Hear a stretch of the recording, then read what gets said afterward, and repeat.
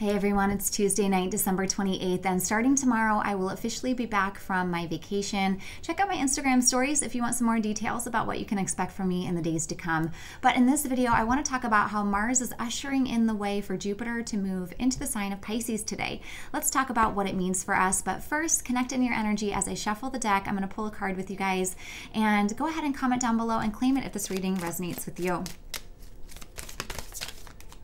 There it is. Okay, I'm going to talk about these cards in a moment. First, I want to talk about how Mars is being challenged today by Pluto and Uranus. This is telling us that we have aspirations that are driving us in a specific way or a specific avenue, and yet at the same time, I'm getting that image in my mind's eye of Indiana Jones when he has to step out and it looks like a cliff, like a fool moment, but there's actually a bridge there. It's like you don't know how to connect the dots or get there from here, and so there's a little bit of impatience. Now, this might be reminiscent of something that was happening between May 13th and July 28th of this year when Jupiter was originally retrograding through the sign of Pisces. Something was wanting to get kickstarted, wanting to initiate, and yet we weren't sure what we needed to do or recalibrate to be able to get there. We couldn't daydream up or imagine how to connect the dots, so we might have redirected for a while.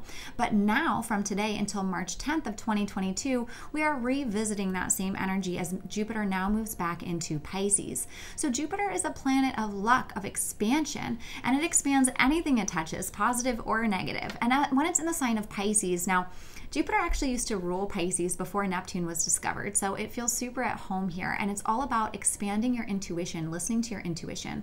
Pisces is the high priestess, the old crone, the oldest, or the last sign in the zodiac. So it's kind of that old man or old woman vibe, right? That wise creature. So this is about listening to our empathy, our own internal compassion as well. And we want to watch out for deceiving ourselves or other people, feeling a lack of motivation, feeling addictive behaviors, or any sort of maladaptive coping mechanisms can stand up in this time and be a little bit challenging for us. But basically, whatever it was that we were having a hard time understanding and wrapping our head around and giving the empathy and compassion for earlier this year, now we're going to have an opportunity to show up in a different way between now and May. So what would you like to do with it? How would you like that to land for you? And, how would you like to move things forward? So we have the 8 of Torches, 2 of Swords, and 3 of Swords. What we see here is that pains from the past are still figuring in here pretty huge, but at the same time, you're recognizing a decision needs to be made. This isn't the moment yet to make the decision, but allow yourself to daydream up new possibilities